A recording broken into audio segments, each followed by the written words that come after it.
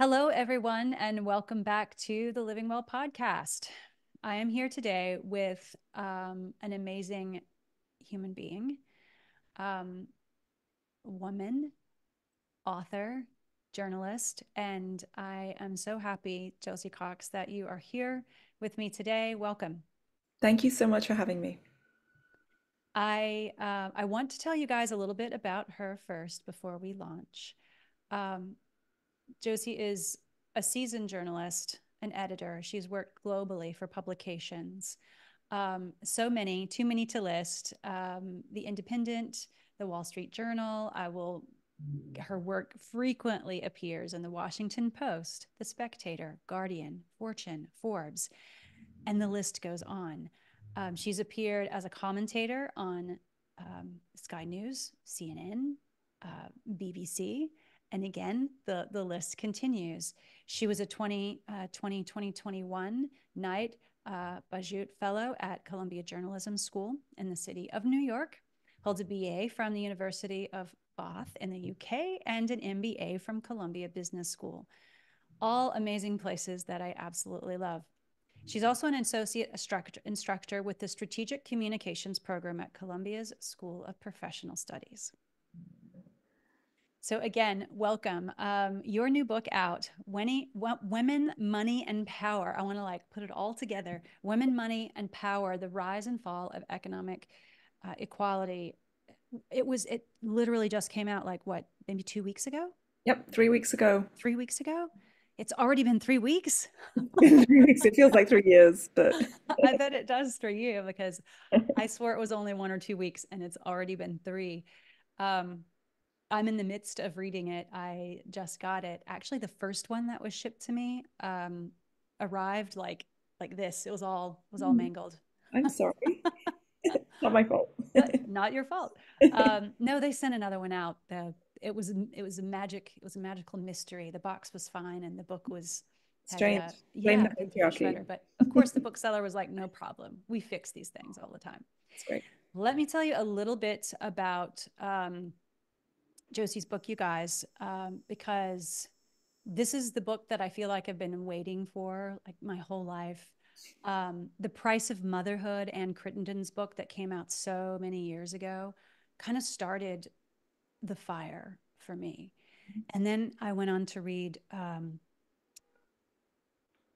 statistics from Save the Children and State of the World's Mothers reports, and I just got madder and madder and madder. And so when I saw your book coming out, I was just like, oh, I just sucked all the breath in, out of the room. I was like, oh my gosh, this is so amazing. So let me tell you guys a little bit about it. For centuries, as we all know, if we're paying attention at all, women were denied equal access to money and the freedom and power that came with it. They were restricted from owning property or transacting in real estate, even well into the 20th century, which is around the year that I was born. Women could not take out a credit card without their husband's signature, getting their own loans, having their own bank accounts. The list is long. They could be fired for getting married or pregnant. And if they still had a job, they could be kept from certain roles, restricted work from working longer hours, and just paid less than men for equal work. It was a raw deal, and women weren't happy about it. And so they pushed back, and we are happy about that. And although we have a long way to go, this book really is a giant step forward for us. Financial journalist, I want to hear more about that. Josie, in this book, tells the story of women's fight for financial freedom. It's inspirational about the shoulders that we stand on now, the brave pioneers who took on more social the roles and policy and law, including the Rosies, which I've read about just recently in your book, who filled those industrial jobs that we all saw the posters, right? But I never knew the story behind it. That helped us, of course, win World War II. To the heiress, who I also want to talk about, who helped create the birth control pill. There are so many amazing women in the book, and I want to have time to talk about those things because without that, we wouldn't have had landmark equal pay legislation. But as we all know, that battle for money and power and just basic equity, respect is far from over.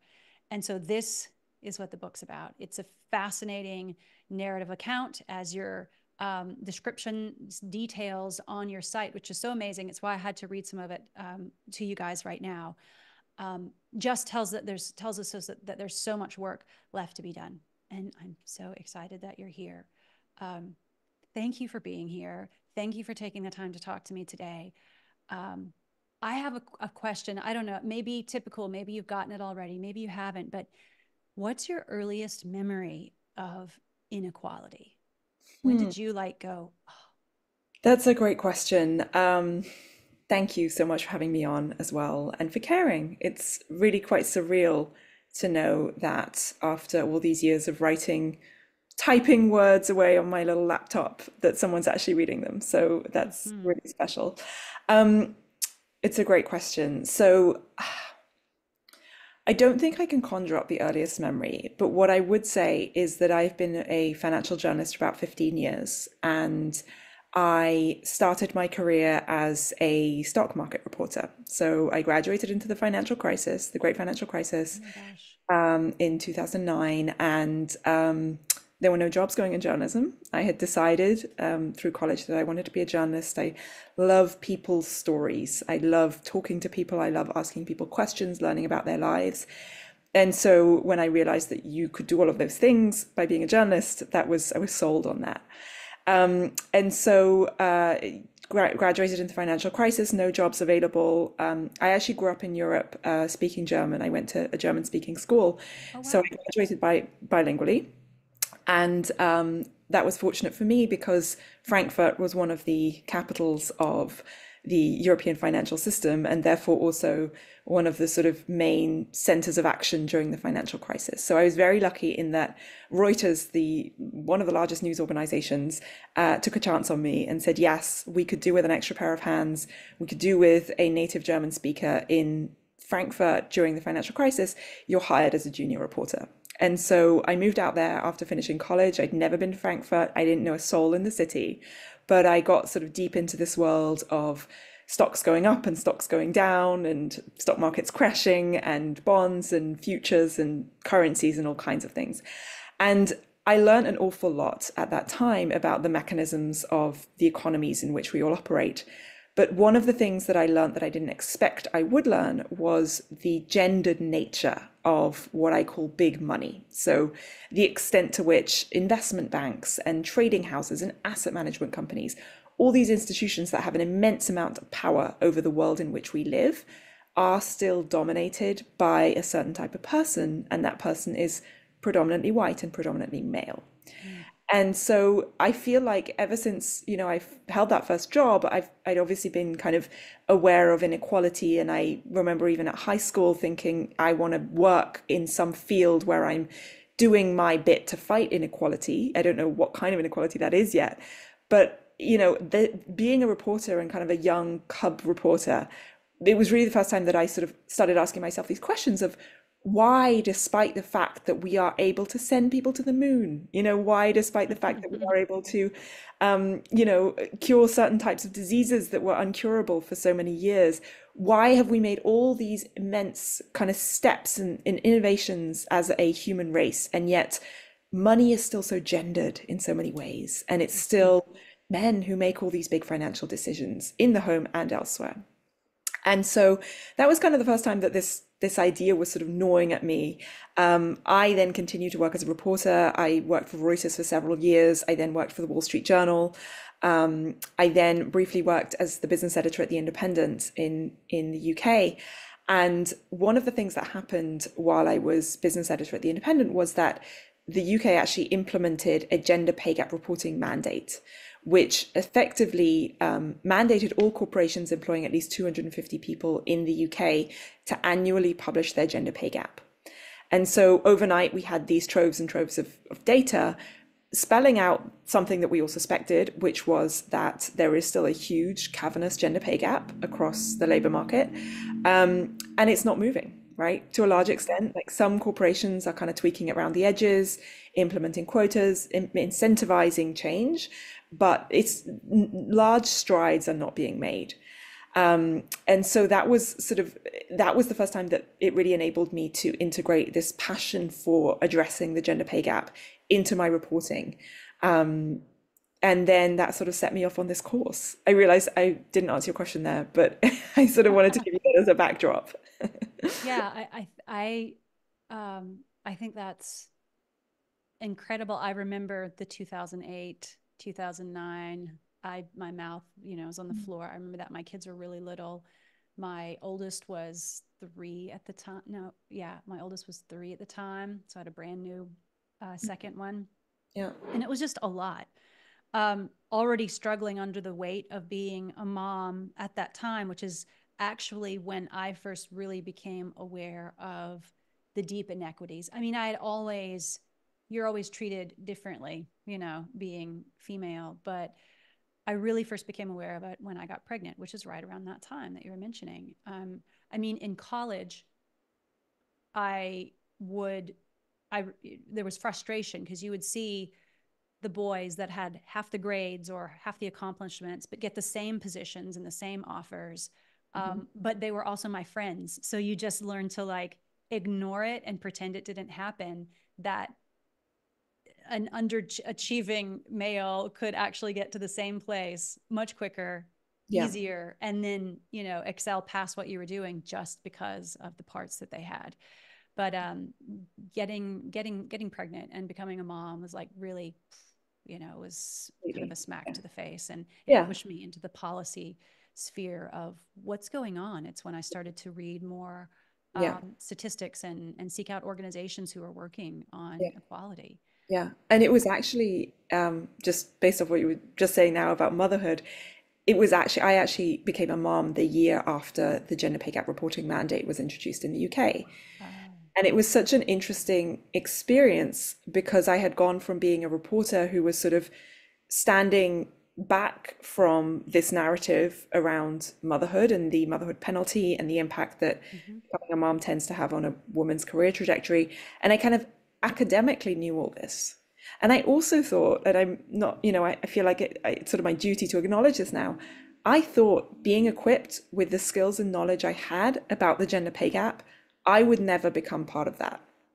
You know, I thought I would be an exception to the norm. I thought that I would be an anomaly in the data pool. And yet I became a mom. I realized that I wasn't able to do my staff newsroom job in the same way that I had previously done. We as a family discussed the roles that myself and my partner were going to play in parenting and in breadwinning, quite frankly. And there I was, falling into that same pattern that Ugh, so many women before me have fallen into, which in itself is not a bad thing, but it is just shocking that I fell so quickly into that default. right. You penned an article on that actually, for MSNBC, Yeah. on being paid less than the men you were managing. I'm going to read you guys an excerpt from that because I've been doing a little bit of homework.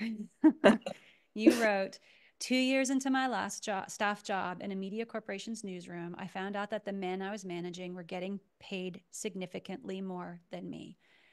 Later on, you write, of course, I was furious when I had my very own Lily Ledbetter moment, but it also provided an unexpected sense of clarity about the infrastructure and parameters of the world in which we all live and work.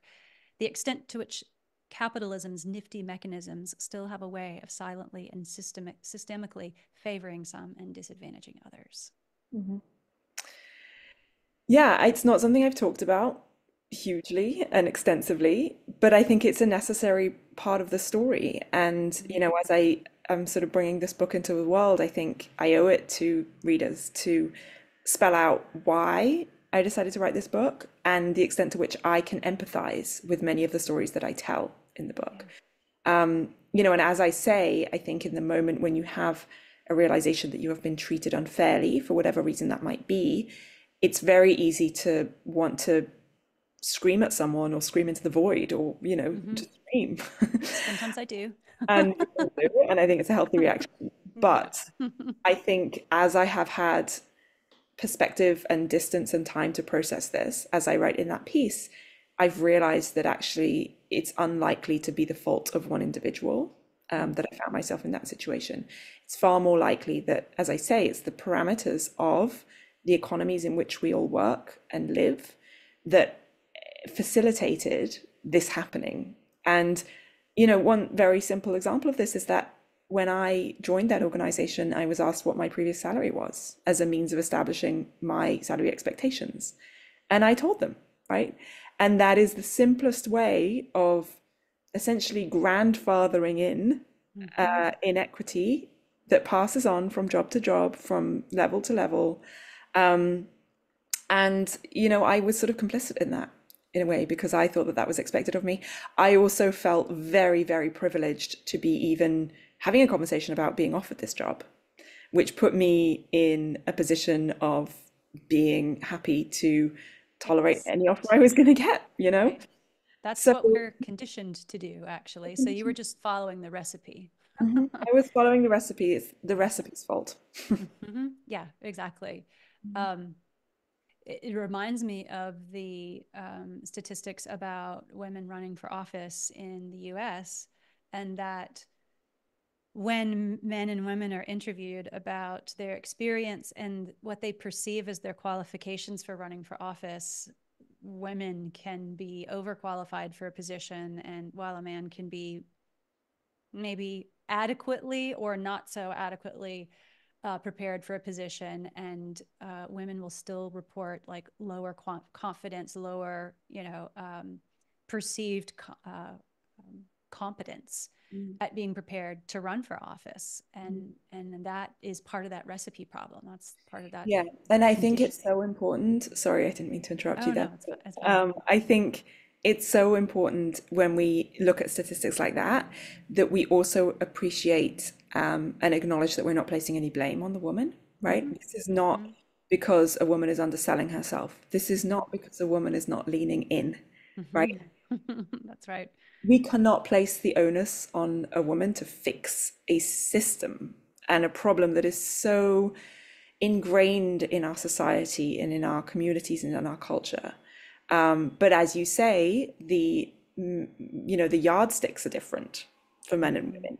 And so as a result of that, that has all kinds of effects and impacts on the way that we behave, regardless of our gender.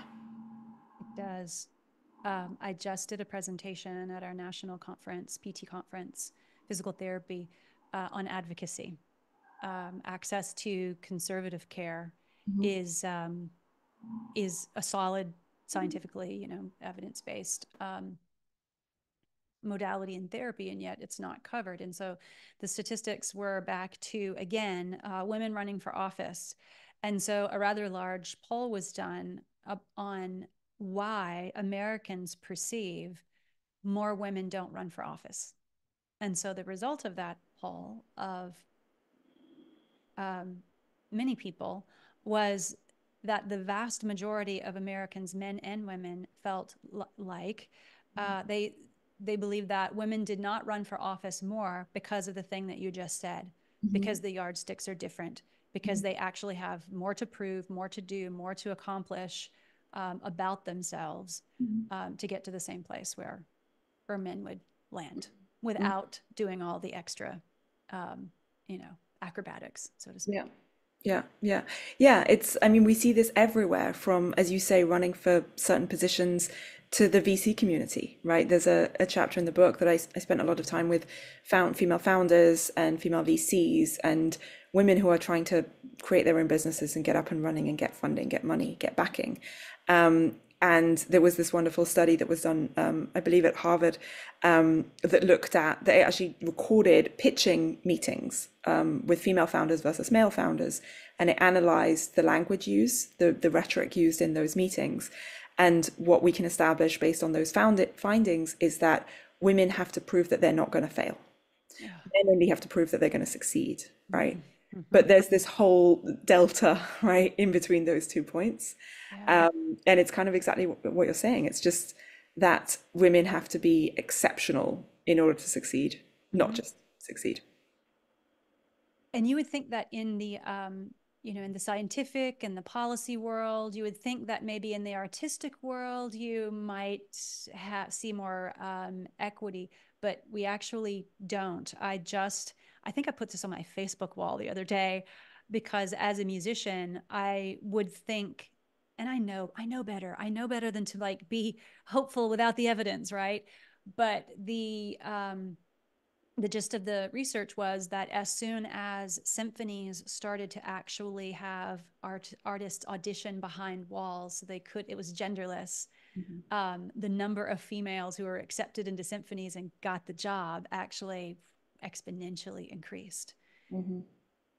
It's so interesting. And the problem is, it's whether or not both men and women are discriminating against women in that way. Yeah, Right? that's such an important point. The symphony example just reminds me, one of the women I profile in the book is a lady named Neil Godfrey, who was the first female executive at Chase Manhattan Bank, so the largest bank in the world at that time, the first woman effectively to be hired in anything other than a secretary's job.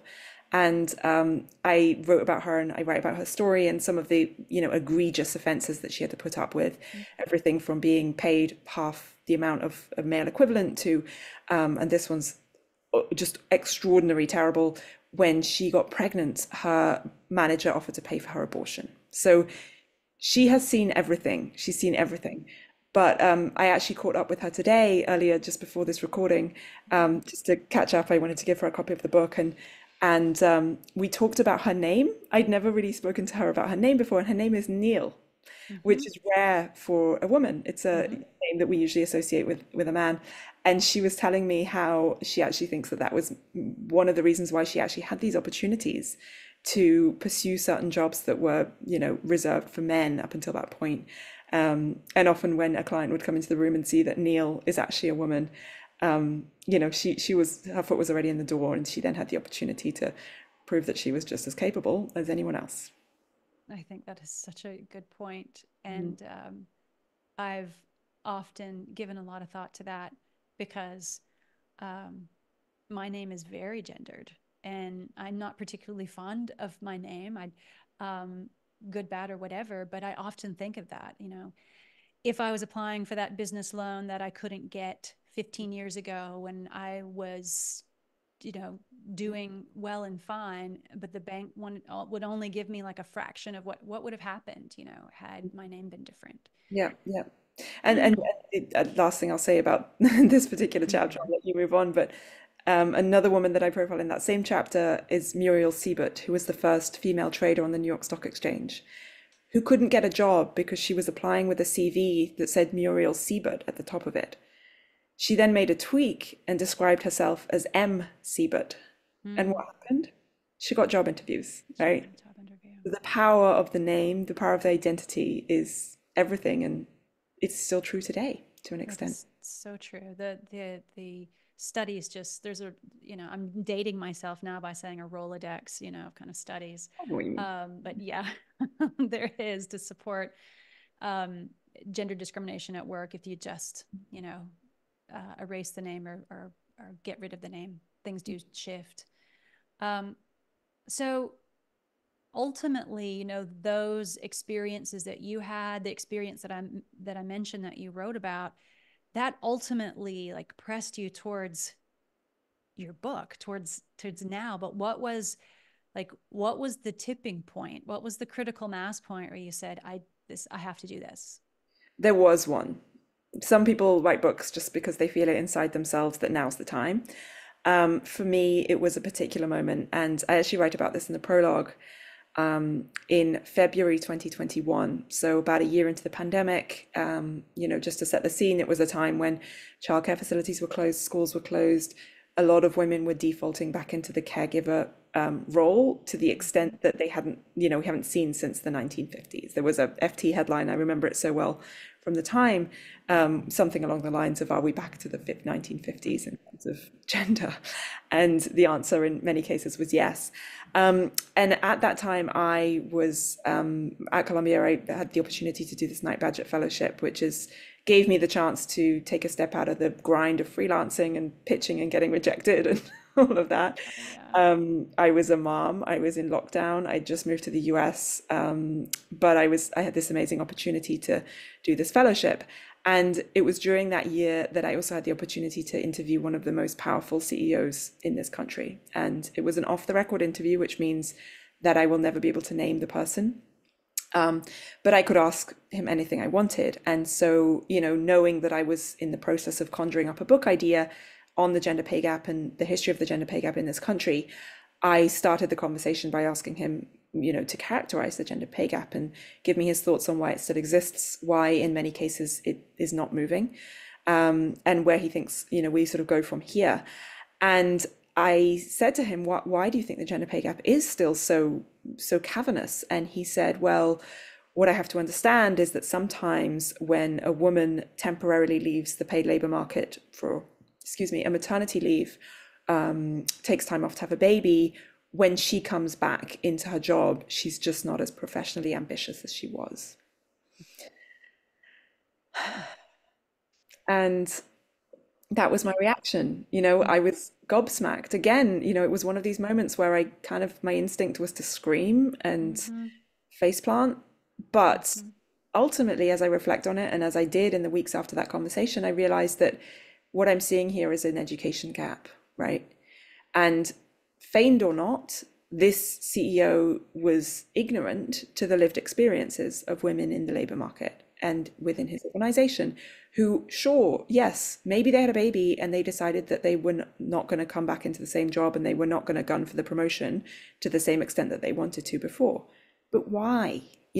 Scratch beneath the surface. And in all likelihood, it's because there's not available childcare, there's not affordable childcare, there's not reliable childcare. The organization in which this woman works doesn't offer the flexibility to accommodate her new schedule and raising an infant, And so it was just this quick-willed instinct of the CEO to cast the blame on women for making a choice not to be ambitious. And again, and in the spirit of sort of this lean-in narrative that is so problematic, he was placing the onus squarely on women to fix the systemic problem. Right. And to me, that was my sign that I needed to get going on this job of writing this book and shedding light on why this is. Why are we still in a situation where we have a gender pay gap that sees women on average, depending on the source, being paid 82 to 86 cents on every dollar earned by an average man?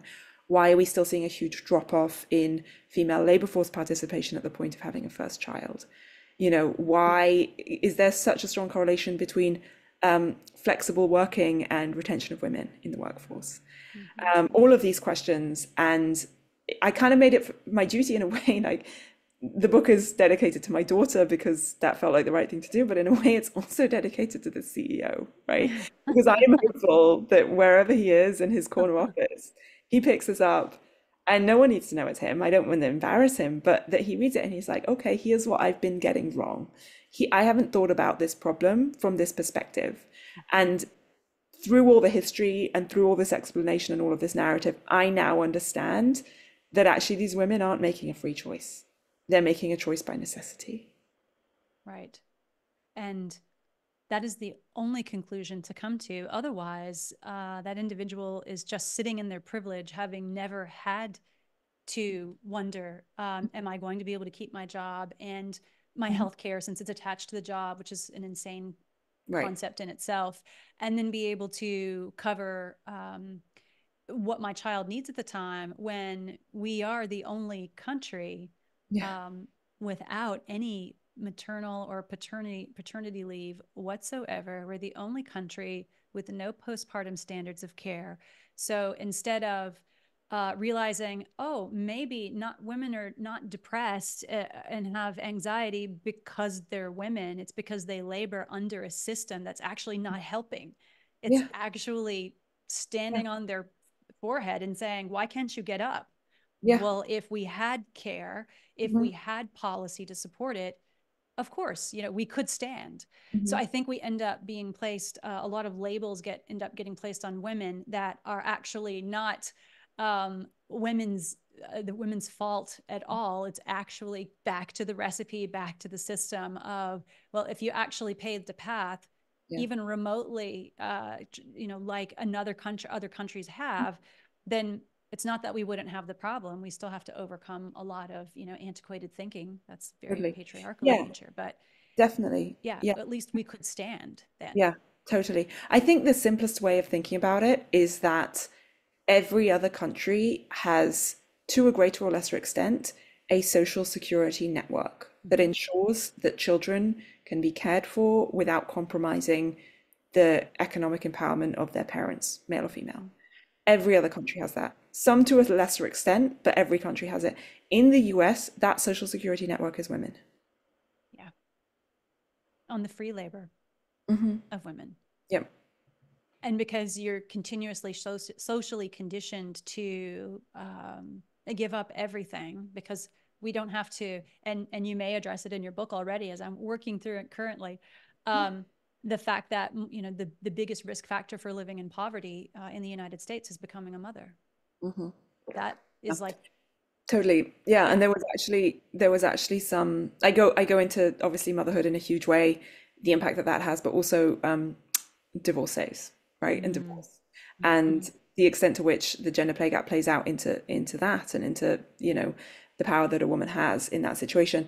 And there was actually one of the most shocking papers I read was quite recent. It was from the late 90s. And the conclusion the academic draws, delves into the impact of divorce on economic empowerment and on financial independence and blah, blah, blah.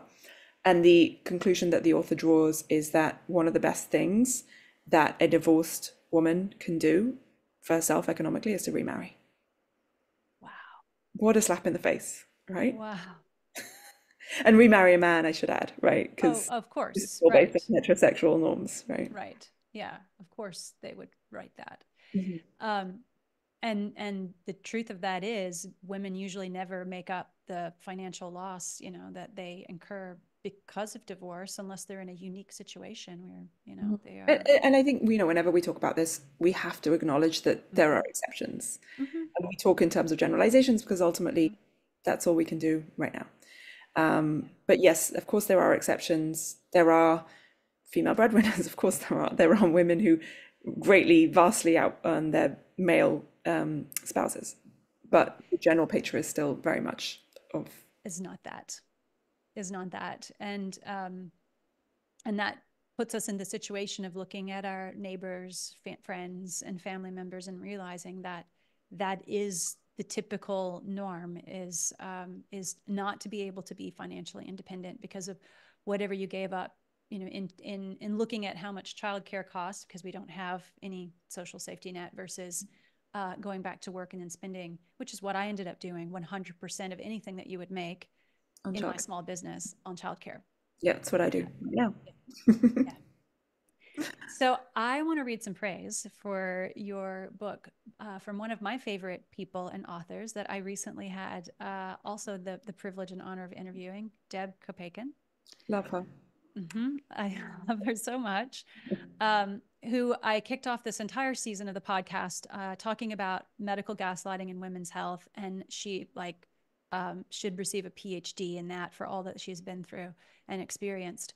Deb writes, um, Josie Cox's Women, Money, Power should be required reading, period. I agree with that. For all genders. It's really two books in one, both an analysis of how far we've come in our fight against gender inequality, as well as a scathing critique of how far we still have to go. As Cox brilliantly maps out, point by point, we are failing women again and again, and she has the receipts, rigor, and storytelling chops to prove it. And for those of you listening, if you haven't read Deb's book, she is a New York Times bestselling author, and she wrote Lady Parts, Oh, which is it's her so good. memoir, and it is fantastic. So I just wanted to read that because that is, I have a lot of fire and love for your book and support for your book, and so many other women out there too, and I hope other people as well. Um, so my question is, talking about, so many people loving your book, somewhere along the line, I mean, was there pushback? Was it hard writing it? Like, are you currently, what's happening? Like, did you feel, having written not, textbooks, not a book of the caliber that you're writing, but boring textbooks. I know how much heart and soul and energy and blood and sweat and tears go into it. Tell me about the process, and tell me if you did experience any of that along the way, more kind of gender discrimination, if you will. Yeah. So definitely some gender discrimination. I write about it in my epilogue. There's actually Mm. a piece that I was working on for the BBC when I was also working on the manuscript, and the findings from that piece also filtered into the book, around this crisis in female leadership that we're seeing. There's data out from the last couple of years showing that our trust as a population in female leaders is actually declining. Mm. There are various reasons that is happening. One is, not surprisingly, that we have an awful lot of world leaders who are demonstrating that casual misogyny is totally acceptable, that are very, very publicly undermining women, that are making the point that bodily autonomy is not a reality and should not be a reality for women, waging a very public war on female reproductive rights, all of that.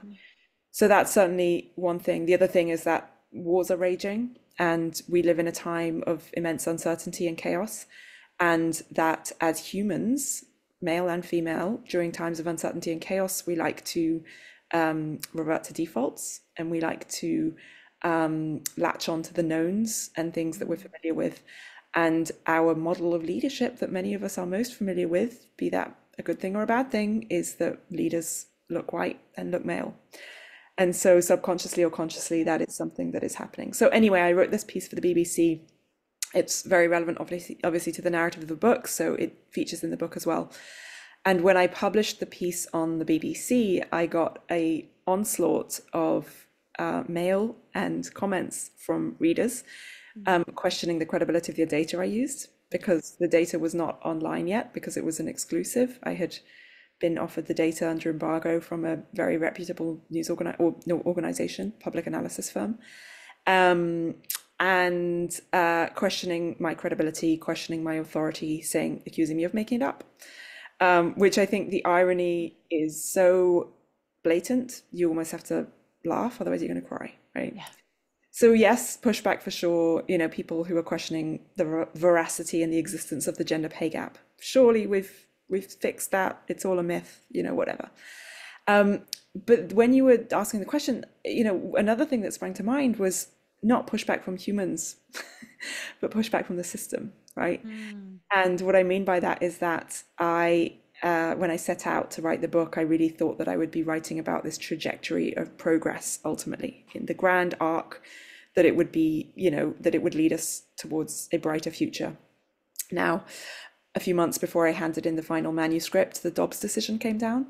So having written extensively about the immense impact that contraception and abortion rights have had on female economic empowerment, I then had to recast the narrative in my brain and acknowledge that the trajectory was changing and had changed, and that the impact of that would be tragic, and that it would cause us to have to reassess where we're at, where we're going, and all of the above. And so, emotionally, this book is not about me, but it has a lot of me in it. And that was a moment that I really struggled to retain hope and to retain sort of a perspective beyond the immediate future, which I think as the writer of this book, it's almost my duty to leave the reader with something that resembles hope, right? Despite everything that's happening. And so after that decision, after the Dobbs decision, I filed the initial manuscript of the book. So my editor, he read it, and he did actually come back to me and say, "This is really grim. We're in a really hopeless place." And I added another chapter after much debate and self-reflection, and the chapter is called Hope, or something like it. And I couldn't quite get myself to admit to hope. But in that chapter, I elaborate on what happened after the Dobbs decision, and specifically what happened in Kansas. And I don't know if you recall, but there was a vote in Kansas, I think in the August of 2022, so a couple months after the Dobbs decision, on whether to enshrine abortion as a constitutional right in Kansas. And a lot of people expected it not to go through, Kansas being a very Republican state with Yes. a rich history of being a sort of stronghold of the anti-abortion movement. And against all odds, it did go through. Abortion was enshrined as a right in the Kansas Constitution. And I sought out one of the women who was instrumental in leading that campaign. Oh, I sat her down and I just said, look, how did you do it? What yeah. can we all learn from you? And her response was so inspiring. She talked to me about the importance of tapping into values, in the importance of having a dialogue that's rooted in respect, of seeing beyond the ideological polarization that is blinding many of us, Yes. is preventing many of us from even wanting to try and bridge divides, you know. Hmm. And I thought, you know, when talking about the abortion debate or anything else, really, we need to get better at having conversations, at constructing dialogue, at hearing people, at empathizing, at seeing both sides of the story. And so I thought that that was the closest thing I could offer to hope and optimism for what is no doubt going to be a very difficult few years to come. Yeah. It, that story, um, and when that vote happened, I still get like tingling and all the feelings about it because it is in many ways such a hopeless, violent, chaotic, polarized time. Mm. And I think that here's another cultural norm, and it makes me cringe. It makes my right eye, ugh, when I say cultural norm, to be taught, not to talk about religion and politics at the dinner table. And that's the problem. Yeah, We're taught not to do that. We don't know how to do that anymore. We don't know how to have a conversation. yeah, And I think back to the experiences that I've had in policy, which feel like a privilege to be involved at that on any level, to be able to change policy. And in every one of them, none of the things that we did at all happened without full bipartisan support. That's the way it had to be. And I'm not sure where we lost that, where people are now, losing their seats, losing their reelections, the incumbents, because they're willing to actually reach across the aisle. The willingness to work across the aisle is causing them to lose their seat. At some point, there has to be a critical mass point so that people begin to reconsider, yeah, um, you know, yeah, how they're going to speak to their neighbor. right. It's not just Yeah, throwing out a yard sign yeah, and shooting the yeah, evil eye at each other. exactly. And acknowledging that we're all multitudes, right? Mm-hmm. We can't be reduced in terms of our identity to one To particular issue or one right. particular politician who we follow, or a gender or a skin color or a belief or a religion. We are all so complex. And that complexity is actually kind of what unites us, right? So why Absolutely. don't we try and at least tap into that in some way? Yeah, I think that her response about values is so true because I once had and this is the super super short version of the story, but I was actually I had run for office and I was at a polling station and I was greeting voters as they came in to vote. Mhm. And the long and the short of the story is when she asked me what I was running for and what party I was running for, she immediately, with anger, said, I would never vote for you. With like, and I Mm, think she thought I was going to match her energy, mm, but I didn't because I had met enough people already that it didn't bother me that she said that. I was yeah, like, I was more excited. I was like, oh, well, just tell me why, yeah, you know? yeah. And we had a conversation. The conversation probably lasted 10, 15 minutes. She actually did go in and change her vote at the end. She actually did go in and vote for That's me. amazing. Yeah. It was just a values conversation. That's really all that we had. And so Yeah. And it's your scary. Kansas story is so true. It's everything. It's scary. It can be scary coming out of your comfort zone, and it can be scary listening to someone else's perspective. Yeah. But I feel like it's our duty to do that. And well, in the course of writing this book, I actually spent some time in Youngstown, Ohio. I was there for various Wow. reasons, but one of the things I did while I was there was I went to church. I'm not a regular churchgoer, and I sought out a conversation with a pastor who is very anti-abortion. Now, I happen to believe that abortion is a fundamental right and that it's inextricably linked to a woman's ability to reach her full economic and professional potential. Mm-hmm. But I thought it was my duty to sit and listen and be in the presence of someone who I would consider ideologically opposed to me. Yeah. And it was a really powerful experience. I didn't Wow. change my mind and she didn't change her mind, but Wow. I gained so much Yeah. from that encounter.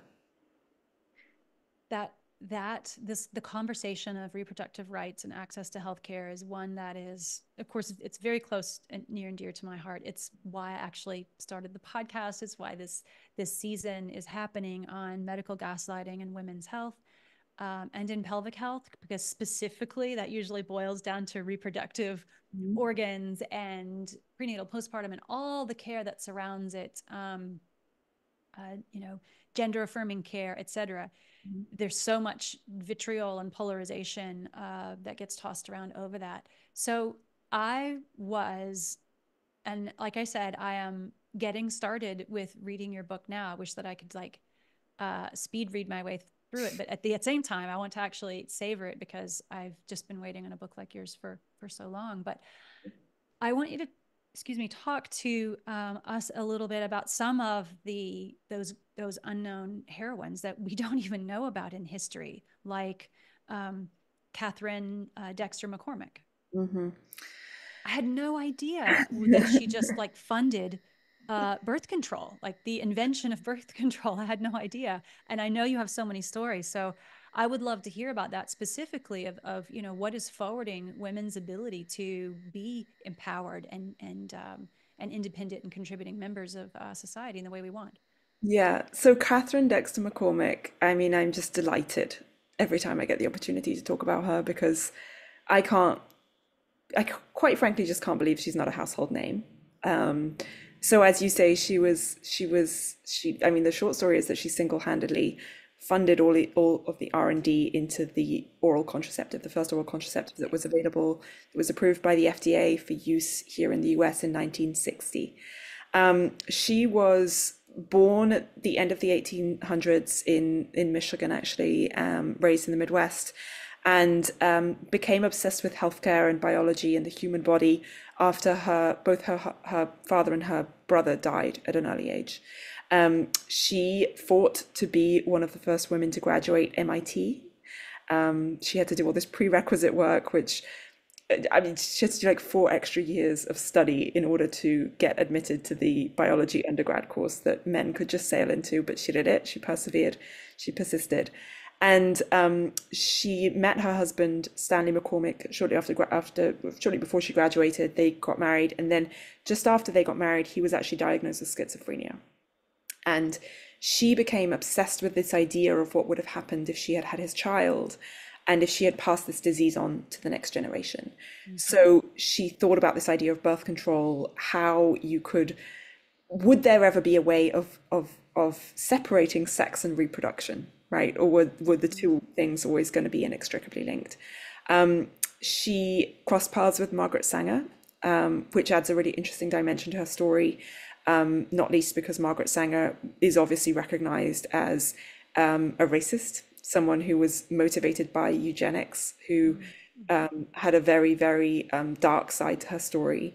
But Catherine and Margaret worked together on what they conceived as a magic pill. So they wanted women to be able to take a pill that they had full control over, that they could do, sort of in private, secretly, that no one had to know about, that was easy to remember, that was affordable. And they started working with a whole host of researchers and academics, many of whom had just been sort of ejected from the mainstream academic community because birth control was such a stigmatized notion at the time. The Comstock Act and the Comstock laws were very much in place in the US, which not only banned contraception and birth control, but also banned things like pornography from even just being like talked about or circulated. And so, very, very stigmatized area of study. It couldn't get mainstream funding, it couldn't get funding from government or institutions. And so Catherine effectively started funneling money from her family fortune into the pursuit of a pill that would prevent women from getting pregnant if they had sex and didn't want to have a baby. She is not known. Very few people have heard her name. She is probably best known as one of the first women to graduate MIT. But without her determination, and without her fearlessness, birth control would not have been a reality until much later, I'm convinced. She's also, just such a colorful character. I say in the book that she's stranger than fiction. One of the things she did was, at one point, because she was so desperate to make birth control available even before the pill came onto the market, she posed as a medical supplies buyer. She spoke languages, she was very educated. She traveled to Europe and she bought diaphragms, which were readily available in many European countries at the time. And she sewed them into the linings of her coats and dresses and smuggled them back into the US and sold them here on the black market, which is just, I think, testament to what a unbelievable character, how gritty, how ambitious, how fearless, and how principled she was. When she died, she endowed a building, a dorm at MIT, and it's called McCormick Hall. And I spent time in Cambridge and in Boston reading her documents in the archives, reading her diary entries, etc. And one afternoon, I went to McCormick Hall and I stood outside McCormick Hall and I asked everybody going in and coming out whether they knew who Catherine, or who the dorm was named after, and nobody knew. Oh. They all thought it might be the McCormick family from Chicago, which was her husband's agricultural machinery empire, but no one had heard of Catherine Dexter McCormick. And it's a tragedy considering, So sad. yeah, the vastness of the contribution that she made to women's health and therefore female economic empowerment is just unthinkable. So she was and continues to be a hero of mine. When I read her story about smuggling diaphragms back, I was like getting sweaty, like a sympathetic nervous system response. I was like, oh my gosh, I hope this turns, because I didn't know what the story was, and Yeah. here I am reading that story actually last night. Mm, The page turner is like, just one more page, just one more page, hoping that it turned out all right. And she actually didn't have all of this diaphragm seized and got yeah, into a lot of trouble. But yeah, yeah, wow. And yeah, I feel like some sense of guilt because I don't know about it, yeah, right? yeah, And I'm a yeah. person who's constantly thinking about equality, on a daily basis. And I don't know how most people feel, but I think that until it touches their lives personally, they're just not thinking about it. Yeah, the other person I know I don't want to take up too much time, but the only other person I feel like I have to mention here because it would just be a crime not to, is Pauli Murray, who co-founded the National Organization of Women with Betty Friedan. Betty Friedan being a household name, author of Feminine Mystique, architect of the women's movement, many accolades Betty Friedan holds. But Pauli Murray was a brilliant legal scholar who crafted loads of the legislation that was adopted by that was fought for by the ACLU, by the NAACP, that essentially became equal rights legislation that enshrined women's rights in the Constitution. She was the first Black woman to be hired by a white shoe law firm in New York. She was probably gender fluid, though didn't have the terminology to describe it at the time. She was a mentor to RBG. RBG was her summer analyst. She taught Wow. RBG so much of what she, built on. And she was lifelong friends with Eleanor Roosevelt. And Roosevelt actually credited her when she was on her deathbed with teaching her so much about civil rights movement, about the women's rights movement, about the importance of intersectionality. And again, Pauli Murray, because she was likely queer, likely gender fluid, Black, a woman, or perceived as a woman, at least at the time, just completely, in many cases, not even written out of history, never written into history in the first place, which Right. is just it just floors me. Mm-hmm. It does. It's the labels. It just reminds me of how people are so easily demonized, discarded because of gender plus whatever label they've been assigned. You know, feminism, people having all different kinds of ideas and opinions and over the label of feminism, for example, you know. Yeah, absolutely. And it makes me think back to over 100 years ago with the suffragettes and what they went through and forced feeding. And it makes me stop breathing, actually, to think that someone wouldn't, you know, take that opportunity to vote, you know, as a woman because of, you know, what they fought for on both sides of the pond, was incredible. But I wonder, I mean, when you wrote that article that you were mentioning for BBC, were people, was the system, like, were you getting thrown those labels, you know, at that time, at now, you know, especially with this new book?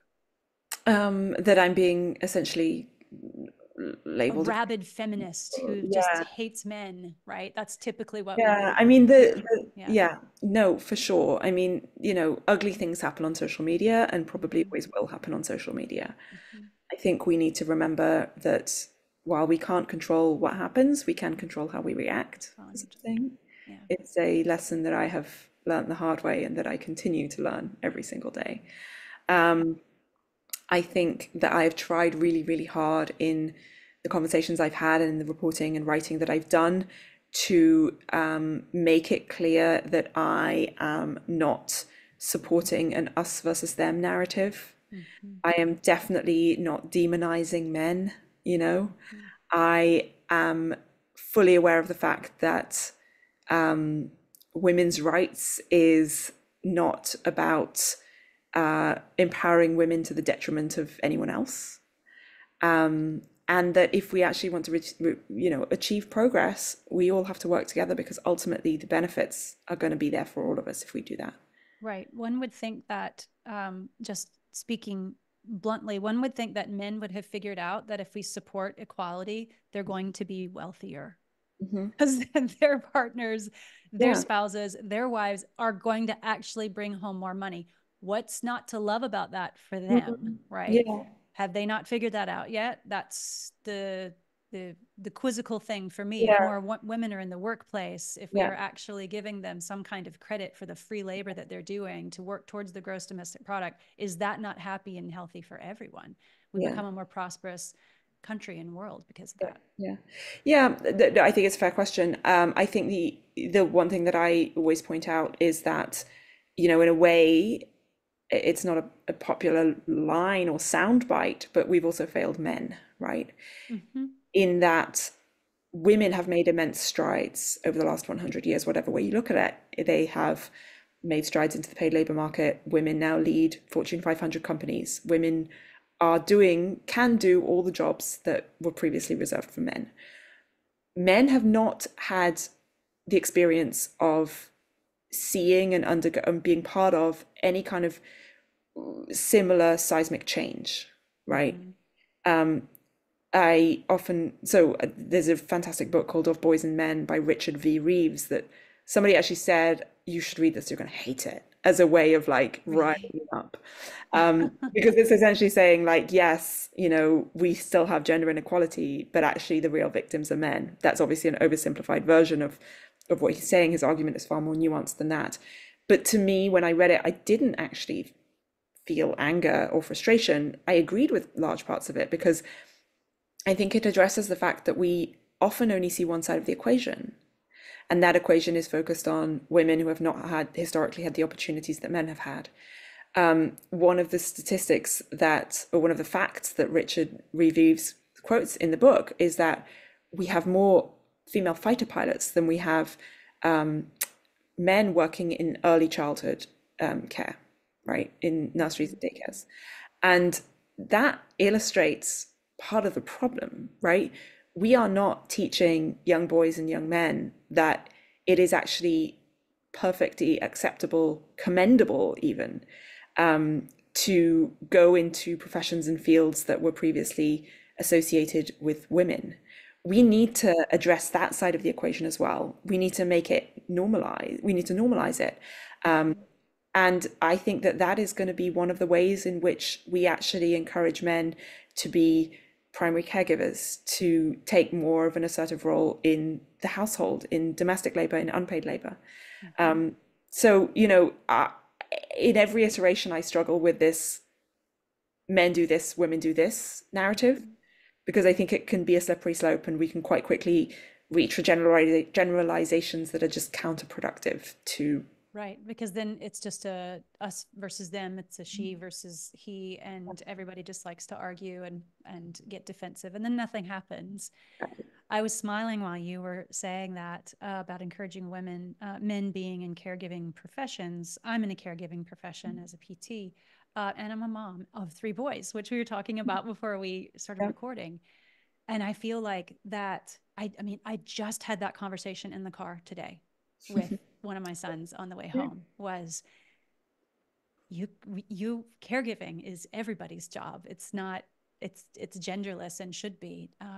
Just like when my oldest son's teaching team for eighth grade was all men, I was thrilled. Yeah. I was thrilled that they have multiple gosh, it maybe even feels like it's 50-50 at their high school now with men in teaching professions, because young boys and men need to see people like them Yeah. teaching in those caregiving positions. And it also actually teaches our society to value what we haven't valued, I think, and that is caregiving, because those early childhood education positions aren't Yeah. well compensated. True. And they should be. They're nurturing the next generation, right? Just like our teachers at high school levels are, and they should certainly get paid more. I'm Yeah. in North Carolina, one of the lowest paid states for teachers, so that's a whole other caregiving issue. But I could keep talking for so long. But I wanted to just finish with a couple of questions. I had, these are light actually, but you're such a brilliant writer and investigative, journalist of everything that you've done. I'm wondering, like, what are you reading right now? I kind of dread this question because I feel like the expectation is so high. Nothing. You can say nothing. No, I'm reading a lot. I think what I always say is rather than, naming particular authors, I have a list of all the books that I read this year. I'm just gonna pull it up for as a little memory jog. But what I always say is I try and read broadly. I just mentioned that book by Richard Reeves, of Boys and Men, that came out a couple of years ago, which someone mentioned it to me in the context of, wow, this is really going to challenge your thinking. And it Mm, did challenge my thinking, but I loved it, right? So I think it's important to embrace the discomfort of being challenged in your own views. yeah. Along those lines, when I was writing and working on the book, I kind of felt like unable to read fiction because I felt like it was so indulgent, and I only wanted to read books that were going to make me smarter on the topic that I was writing. Hmm. And so over the last few months, I've really tried to read more fiction. Yeah. It can be such an incredible source of inspiration and perspective as well, even though fiction's made up to a Yeah. large extent. Like there is still value in that. I recently read The Seven Husbands of Evelyn Hugo by Taylor Jenkins Reid, which is just this incredible portrayal of women and power and money, incidentally, but obviously through the lens of fiction. And I was just so inspired by her writing, and I just thought she did a phenomenal job. But honestly, anything that critically, examines a theme, that challenges thinking, that helps you see things from a different perspective. I've just finished Liz Lenz's new book, This American Ex-Wife. Oh, Highly yeah. I read recommend. that. Many of the themes, that I touch on, she touches on too, but from a very different perspective. And then, obviously Deb Copaken's writing's incredible. All of that Mm. intersectionality between financial empowerment and healthcare, and all of those sort of dynamics are just so important to our understanding. And yeah, I just try and read whatever I can get my hands on, and sometimes just indulge in some Nora Ephron. Yeah. Oh my gosh. Well, two things before as we wrap up. One, when I got on, I noticed you were wearing pink, and then you mentioned that you were wearing pink, and you mentioned that you had reclaimed pink, and I just felt this instant sense of connection because as I shared the story with you, I had spent my entire life, as I turned 50 last year, like like pushing pink. I never bought pink. I Yeah. refused to buy pink. I would not do my fingernails. It's like buying I was buying the recipe. Like, Mhm. Mhm. right? Like, don't embrace being feminine because you're going to get discriminated against even more. And so when you said that, I was like, oh, this is so fantastic. You're my shiro on multiple levels. Writing this book, Yeah, reclaiming pink, yeah. all of the Yeah. amazing things. And so my last question really is, what is your hope for will happen as a result of putting the book out here into the world, of it being published? I want as many people as possible to read it, of course, Yeah, because which author doesn't? yeah. But I particularly hope people read it who don't think they need it, who stumbled Mm. upon it, who are gifted it. Ah, there it is. That There in it is pink, behind the me. power in pink. Yes. And I want it to spark conversations, and I want people to say, hey, you'll never guess what? I just read this story in this book, and I didn't know that women couldn't get a business loan until 1974. I didn't Mm-hmm. know that marital rape wasn't outlawed in all states until Till 19. 1993. Yes. Yes.